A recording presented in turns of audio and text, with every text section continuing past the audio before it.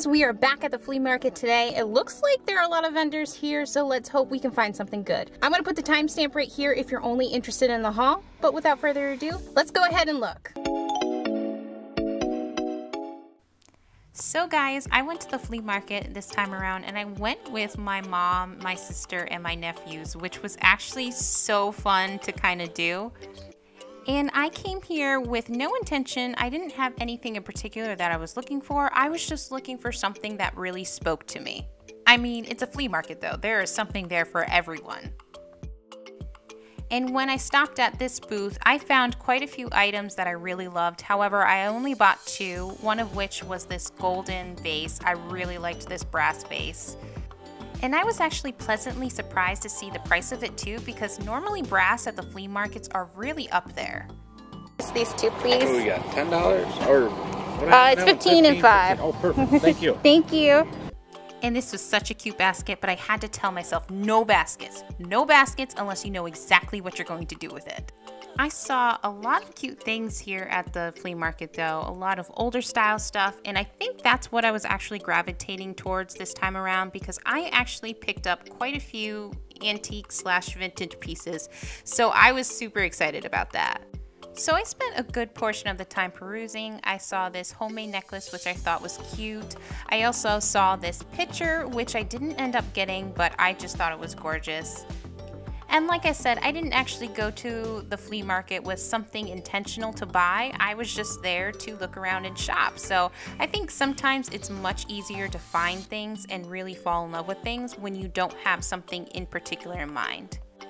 And of course, no matter what table it is, I'm almost always picking up the vase and looking at the vases before I move on. Oh, and this next vendor had some beautiful old style glasses. They were beautiful and gorgeous, and unfortunately I didn't pick any up. However, I really wish I did, because honestly they were awesome. And I also saw this cute magazine rack. I almost picked it up even though I already have one that I need to kind of DIY. And this time around at the flea market, I was actually pleasantly surprised to see the amount of artwork there. Normally I don't find artwork at the flea market, but this time around I found quite a bit, which was actually kind of amazing. Oh, and I really thought these tiny lamps were so cute. They were actually pretty expensive though. I think it was like $20 for the pair. I find cheaper ones at the thrift store though. I came across a few things that caught my eye that I didn't end up getting. Obviously baskets. This one in particular I thought was really cute. However, I didn't get it because I don't need it. At least that's what I told myself. I also found brass candlesticks that I didn't end up getting too, even though they were cute, just not my style, and that cute pot as well. And I was also curious about the price of this because I thought it was really cute. My mom and my sister actually found some great things though at the flea market while we were there. I apologize for the camera work because this is me running over to see what she's getting. She's actually getting these beautiful iridescent glasses for kind of having mimosas. She said she was going to invite me over for mimosas, so I'm very much looking forward to that. I liked this cracked, aged looking vase. I didn't end up picking it up though. I don't even recall the price on it, to be honest. Could have been a missed opportunity though. Oh, and I also found these. I thought these were interesting. They were kind of like wall-mounted decorative pieces, so I thought that was really interesting. Oh, and this vendor in particular had vintage kitchenware and kitchen items. This is actually something that I always gravitate towards from one of my family members, so I picked something up for them that is not included in the haul in case he watches. Also, I saw some burlap sacks, which reminds me of Flea Market Flip because I feel like they're always using burlap sacks in that show. Also, I gotta give props where props is due. My mom was actually telling me a lot of the items that we were looking at and what they were used for, and that was just really cool to like learn about the history of stuff. So I feel like I kind of dived into that this time around in the haul just because of the fact that I wanted to be a little bit more knowledgeable when I was talking about the stuff that I got. But there were so many cute items at the flea market. I didn't do it justice in my footage, unfortunately. I was just having such a good time. And so although I was genuinely surprised with how little I actually walked away with, I was so happy with the haul that I got. Alright guys, I found some amazing finds, so let's jump to the haul now. So first up is this. I don't know why, but I was really drawn to this. I love vases. I do love jugs. Now this one was $20, which I think was actually a decent price. I looked it up. I used the Google Lens to look it up, and based off of what I just saw, I would say, or I would gather, that it's a good possibility that this is like an antique whiskey bottle, if you will. So I thought that was really cool, and I don't know how old it is though. The one that looked the most similar to it was dated back to the 1800s though, so I'm not sure if this is actually from the 1800s, but I thought it was just really cool nonetheless. I really wanted it, so I thought $20 was a decent price for this. So I was really happy to pick this one up, and when he said $20, I wasn't even going to try to barter. I thought that was pretty good. Next up is another jug, and I saw this one, and this one was $15. I thought it was a little steep. I didn't, however, like kind of barter. I just paid the price. However, so if I waited though and kind of walked around a little bit before I actually paid for this one, I would have seen one that was like much larger. Had I saw that one first, I probably would have picked that one up instead, because of the fact that like this one is cute, but $15 for a small one, I don't know. I just thought it was like, I don't know. I don't know. That one was $30. Like, was it $30 or was it $20? I'm thinking it was $30. I'm second guessing myself. I was a little bummed after I learned the fact that it was probably a better buy than this one, because this one does have a little bit of a crack.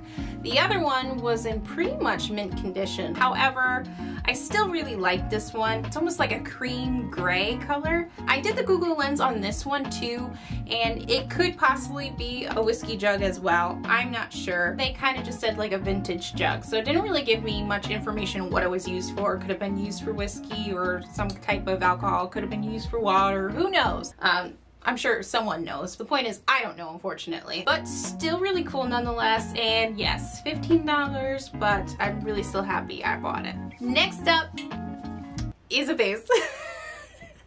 I love vases. I do love jugs. You probably could have guessed that. This one I actually was walking towards, and then I was like, oh, never mind, I'm going to turn around. And then the seller actually said, if you want it, I'll let it go for $5. So I couldn't turn it down. I mean, it was a good deal, right? This vase was obviously used as a planter because I could still see the dirt in it, but I really like the size of it. Like, I don't have a ton of large vases. I buy a lot of vases, but I don't have a ton of large vases. So this would be really cool to actually like plant something in. I mean, I just think it's really cute. So I did check to make sure on the bottom though that it's not an old piece, and then I see Mom 92. So based off of my stellar detective skills, I'm gonna go ahead and guess that this was made in the 90s. So I don't feel like this is actually something that's highly valuable or whatever like that, so I will probably paint this a different color. Now, I am hesitant now to paint things a different color because the very last video that I put up, I was talking about what I called the soccer ball vase, to which I was told by someone that it could possibly be Mackenzie Childs, if I'm not mistaken the name, and so I looked it up, and it really does look like that kind of style. So I'm very hesitant on like trying to change things now, because like I don't want to be the person to devalue something because of the fact that I just don't know stuff. So thank you to the person who actually like reached out to me and said that, look it up, because at this point I'm not going to do anything to it. That vase is staying the way it is. Alright, next up is actually one of my favorite pieces that I picked up. It is this, and I saw this one, and this one was only $5. Like, $5?